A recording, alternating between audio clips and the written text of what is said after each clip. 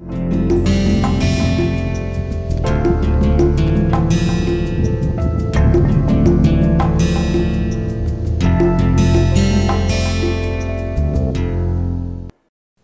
will start this lecture with a thought process from Lord Buddha, whose image I have shown here, which happens to be a non-ferrous metal. He says that trouble is you think you have time. Today we will be basically discussing about extraction and smelting of zinc in ancient India, and I have chosen this because it is considered to be the first unravel in our country in ancient time. And so, you must be knowing that zinc is the 24th most abundant element in earth crust. As a result, zinc is one of the most common metals in use after iron, copper and aluminum. This is the fourth metal which is being used plentifully. And you might be knowing that like we use galvanized iron to avoid the rustings on it, and basically that is zinc is being coated on that. And zinc is a silvery white lustrous diamagnetic metal, and zinc is hard at the same time brittle due to its closely packed hexagonal crystal structure. If you look at the crystal structures I have shown here, this is hexagonal and it is quite packed. As a result, you will get these properties. And zinc is a volatile metal and has a low melting point around 419.5 degrees Celsius. Of course, I have written 419 just to make you to remember, and low boiling point around 907 degrees Celsius, but gets readily oxidized around 550 degrees Celsius in open air. As a result, it is very difficult to smelt as compared to iron, because of fact that the boiling point of the zinc is lower than the temperature at which it could be smelted, around 1000 degrees Celsius, and when as soon as it will come in contact particularly the zinc vapor with the air, it will get oxidized, and therefore, it is very difficult to smelt as compared to the any other metal. So, most of the common zinc ores in India and others also, other places also, like zinc sulphide, what is being also known as sphalerite. Here I have shown a figure that which is a basically ore and is having some structures, and where it is some zinc will be there. And of course, in this sphalerite you may find iron also in that, zinc carbonate and zinc oxide. Generally zinc oxide is not available plentifully, but however, the zinc sulphide is converted into zinc oxide and then you can get the zinc metal out of it. The ores of lead, zinc, copper, iron and silver often occur together along with the zinc. Therefore, it is one has to be very carefully handle this kind of metal. So, if you look at the applications of zinc metal in modern time, it is quite enormous. Let me just give you overall pictures, like application wise, as I told, the construction, we use the zinc, shipbuilding industries, household electrical applications, batteries, like, and then production of alloys like brass, and then other metals being used, galvanizing to protect the steel, as I had told earlier, as a chemical additives in rubber and paints, and in automobile of course, we use this plentifully. And of course, there are several other applications which I have not included here, but zinc is being used very much and it is being produced plentifully. So, let us look at now the what are the evidence of zinc being mined and smelted in ancient India. Some of these evidences we will be discussing because of due to paucity of time. And if you look at the evidence being obtained particularly from Ganeshwar Jodhpur cultural complex in North Rajasthan and Ahar culture in southern Rajasthan, and these are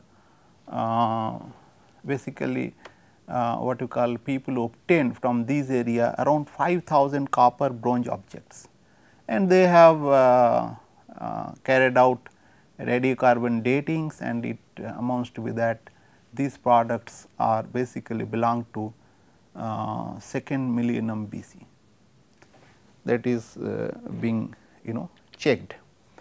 And beside this 4th century BC, people got brass vase in Taxila, which happens to be the now Rawalpindi district of Punjab in Pakistan, and which contains something around 33.4% zinc. And Mesolithic site of Beggar in Bhilwara district of Rajasthan also yielded a few copper arrowheads, and of course, it will be containing some amount of zinc. You can call it as a basically brass arrowheads.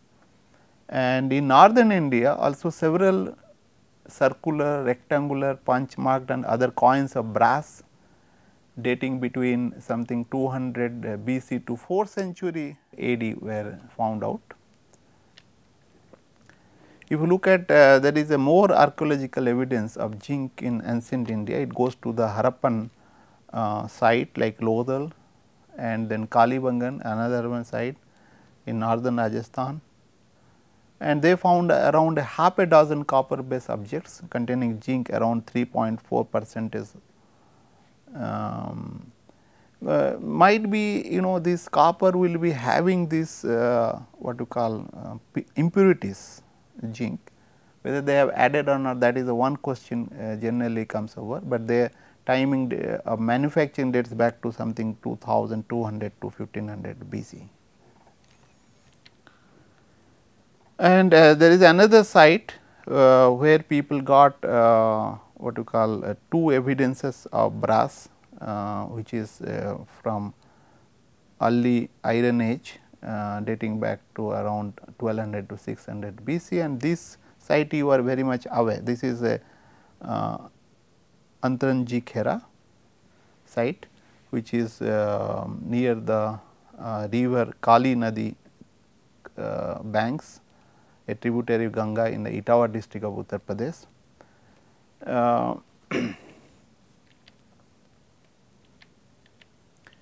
So, as I told earlier, in Taxila large varieties of metal objects made of copper, bronze, brass, iron dating back to 400 BC to the 100 AD were found out, and excavation work carried out by British Museum and MS University of Baroda and Hindustan Zinc Limited at Jawar, Rajasthan around 1982 provides a very conclusive proof of highly developed extractive metallurgy technology for zinc metal in ancient India. And if you look at they have also concluded that the India should be credited to introduce this metal to the world between 600 to 200 BC, because actually they did a very extensive study jointly and then unravel. As a result, later on this around 1988 American Society of Metals recognize these sites at Jawahar mines as one of the international historical landmarks for the zinc, right, because of this research. And I am just showing some of the things what they got during this research, that this is the ancient zinc retort distillation. They are saying this is the furnace and these are the some kind of things, and we will be discussing more about this zinc distillation method, which is being they have found out several of them, and these are the retards which are being used for the making a house. These are the being layer by layer, they are using as a bricks in some places they found at that time, and this is near Udaipur of Rajasthan. That means a lot of production of this zinc might be going on. Let me tell you another very interesting fact which has been quoted in various literature I have taken, that is William Champion established a zinc smelting furnace in 1738 AD at Bristol in England and started commercial production around 1743. And according to this day, his furnace was quite similar to the Jawahar example with a downward distillation. And it is interesting that the Champion used exactly the same technique of distillation that was used at Jawahar, and even use 1.5% weight common salt in zinc smelting charge, as mentioned in this Biswas paper. I have given the references, that is the John Day 1973, who is talking about this Bristol brass, a history of industry. And it might be happened, as claimed by the various authors, that Britishers had learned this thing from India as they were ruling this place, and they might have replicated that this thing in their place in 1738 kind of thing, because this zinc production was continuing even till Britishers landed in this place, or maybe after that. And let us look at location of the zinc deposit in India, and these are the places lead and zinc deposits are there. If you look at, this is the Jawahar region where the lead mines of course there, and 25 kilometer from that, these are all places, Deri, Amba Mata, and there are several places. Of course, the other places are there here in other parts of the country. The rock in this region is Aravalli region, right, Aravalli mountain range. The rocks in Aravalli range in the southern Jawahar are rich in zinc ore in the form of sphalerite and galena. These two ores we had discussed earlier, with varying quantities of pyrites in the form of seated zones, and there might be veins and stringers, of course, the lenticular bodies kind of things there, where the zinc will be there in between. And since these material are quite distinct from each other, it might be possible at that time to separate them manually, and that is the reason why zinc mining and smelting was developed at Jawahar region, this region, right, that what people are anticipating. And 7 distillation furnace of almost square shape, we will see its image, like having a dimension like this is the 69 centimeter and this is 60 centimeter, were discovered this Zawarmela hill region, and these are the earthen retort place where it will be placed, and there is also the perforated, these are also some holes are there here in this region where being made for the air passage and also the ash to be coming down to the furnace. We will be discussing more about it. And the production of metallic zinc by distillation process was started at Jawahar for the first time in the world, as claimed by various people. Beside coins, several other brass antiquities, namely leads, caskettes, bangles, finger rings, utensils, icon, chariots, religious objects, utensils have also been found from early historic site in Uttar Pradesh, Madhya Pradesh, Gujarat. Several brass images of Buddha were discovered from Popna Kala of Barnapur district of MP and East Nimad district of MP belong to Gupta and Bhataka period, something around 500 to 600 CE.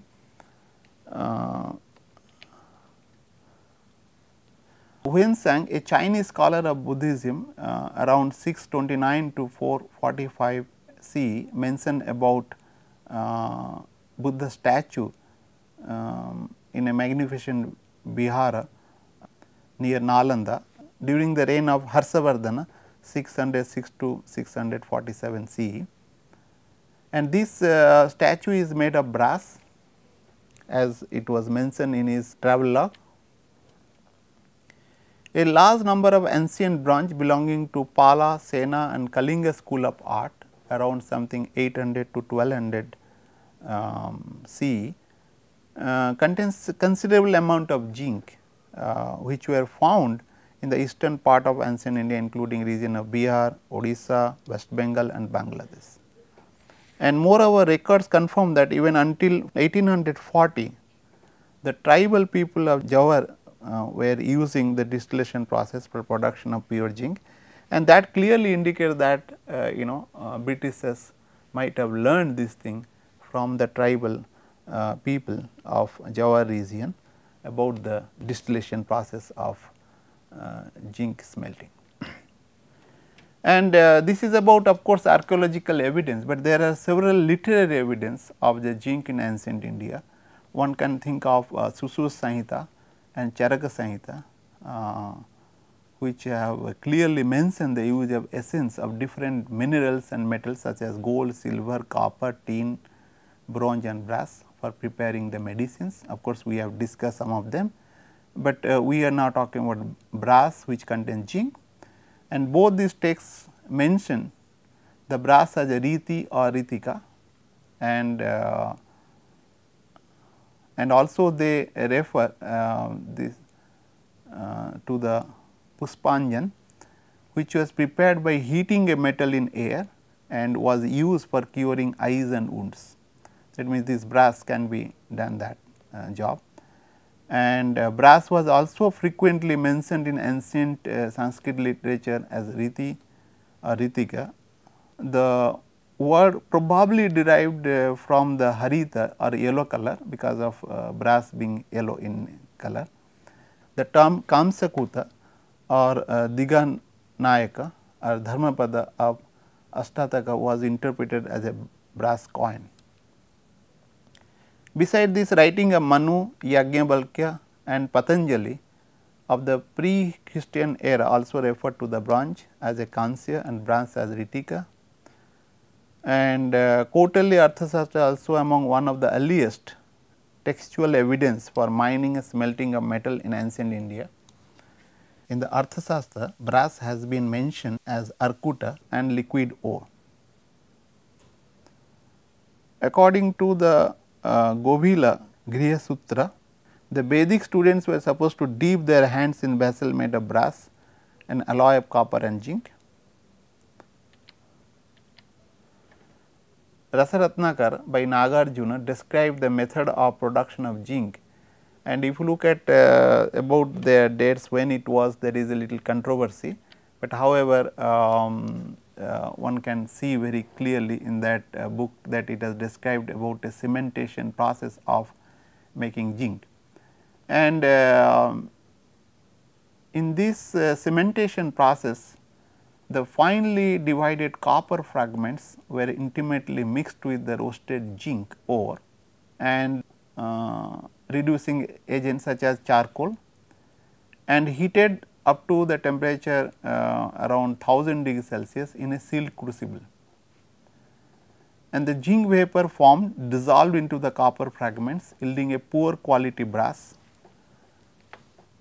And unfortunately, by this method the zinc percentage can be easily controlled, but they produce this brass in a small quantities because for the medicinal purposes, and object containing more than 28% are called real brasses, are made by cementation process, as well as the distillation technique of zinc production for the first time.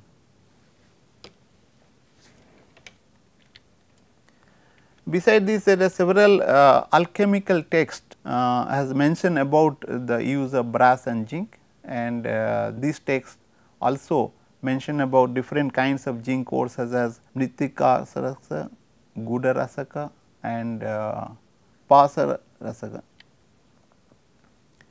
And Rasakalpa and Rasaprakasha, Sudhakar of Yasodhara, Rasendra Chudamani of the Somodeva, Rasa Chintamani of Madantadeva are being written around something 10 to 12 centuries AD, explains various types of brass and zinc making by distillation process. And these texts reveal the fact that Kosti type of furnace were used for smelting, and the text also mentioned that furnace consists of two chambers separated by perforated plate, and Triyanka Patana yantra were used for distillation. If you look at, there is a lot of literary evidence for zinc distillation technique and also the cementation process for making zinc. Let us look at what is the basic principle being used for smelting the zinc in ancient time, and generally it is being produced by the sophisticated distillation process, which comprise of mining of zinc ore and smelting of ore and of course, the final product. Various archaeological and literary evidence what we have seen just now suggests that both the open cast and underground mining were being practiced by the ancient Indian at various places for obtaining the zinc ore. And this is the diagram which I am showing, particularly a distillation process. If you look at, this is the container where you can take a liquid and heat it, the vapor will be formed, and then you will take this vapor out in this tube and you cool with the help of water or air cooling, so that it will be condensed back. And this process is basically being used for zinc productions. That means, the zinc ore is taken here and then it will be heated with the help of course, the flame produced by due to the burning of wood, and of course, I mean which is shown here, but in actual situation the charcoal is being used in that retort, that it will be the zinc will be vaporized and then it will be passed through this tires or the pipe, which will be can be condensed by with the help of cooling it, and also vapor being air cooled here in this pipe if it is made of metal. So, let us look at that smelting process and production of zinc in ancient India, and as I had mentioned earlier, there are few metals which are produced by the downdraft reduction distillation technique, and zinc is one of them because of its boiling point is very low. And what is being done in this case is that the charge is prepared. Of course, for preparing charge, that ore has to be crushed, grinded and to the proper size, and beneficiation will be taken place, and then you will have to mix these things calamine or the zinc ore with the charcoal, and then you will be putting into a crucible and covered it and heat it maybe around 1000 degrees Celsius. As I had told you earlier that zinc sulphide and lead sulphide, sometimes they together, these sulphide minerals are converted into their oxides, right. And once this oxide, zinc oxide is being produced, then you will have to separate it out, and then this zinc oxide mixing will be again the charge will be produced, will be prepared by mixing this zinc oxide with the charcoal powder, of course, the wood charcoal, and then salt, borax, and then you will have to use the cow dung and water, so that it will be binded properly, and then you will have to make some kind of a pellets of ball size around 5 to 10 mm, and these pellets are to be sun dried, and these ball set pellets are being put into a retorts of length around 20 to 35 centimeter, diameter 8 to 12 centimeter. Of course, is volume, two volumes were being used in ancient time, one is 750 cc, other was a little larger or later more than double, that is 2000 cc. And then of course, one it will be placed and then it will be actually put into the smelting furnace, which I will be showing detail, which is of a truncated pyramid shape, and then it will be heated to a little higher temperature. As a result, that zinc oxide will be reacting with the CO, which is produced by this charcoal, right. And then zinc will be produced and also the carbon dioxide, and it will be in the vapor state zinc, and then you will have to condense it to get the zinc metal. So, this is the what you call vertical section of a zinc reduction distillation furnace, which was obtained at Jawahar Mal, and this if you look at it is basically a truncated pyramid shape, and this height is 60 centimeters. If you look at this from here to this thing is 60 centimeters, and these are the earthen retorts which are placed in this, and this will be the sectional view. If you take, it will be shown here, this perforated thick plate of bricks, right, and which will be holding these earthen retorts, and in this place these are the earthen retorts, and these are the small holes which will be there to for the air to pass through. And as I told that this is a furnace is having 69 centimeter, this is basically 69 centimeter, and this is your 66 centimeter cross section. And the charge in retorts were heated around, as I told, 1200 to 1300 degrees Celsius for a duration about 3 to 5 hours. And retorts have the length of around 20 to 35 centimeter and diameter of course 8 to 12 centimeter kind of things. And generally what happened, like here the fuel being placed and it will be burnt, so that heat will be soaked into this region.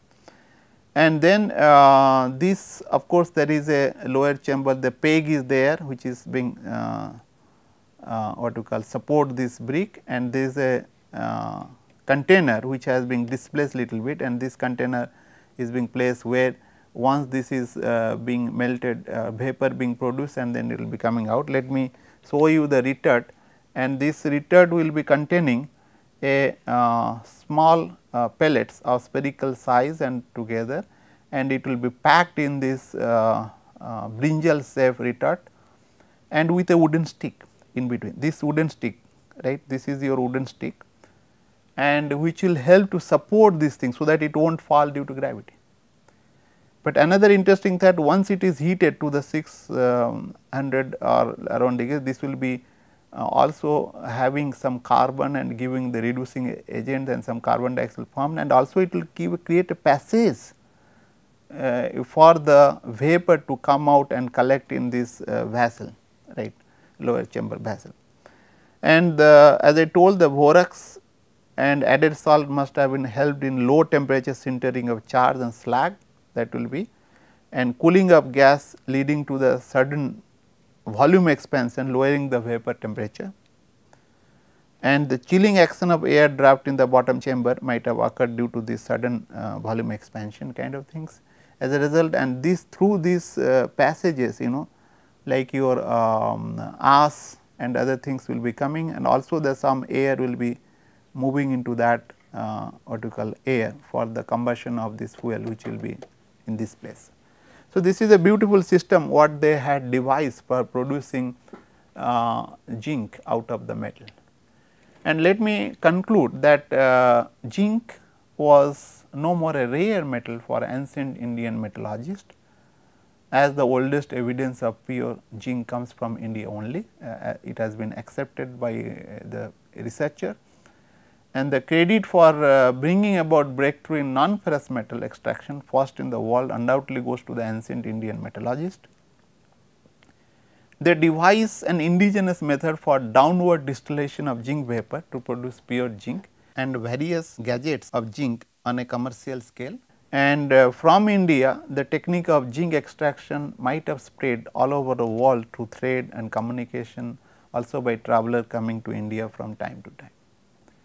Of course, this is a very clear evidence which had been discussed earlier, that Britishers might have learned from us what they produce in Bristol.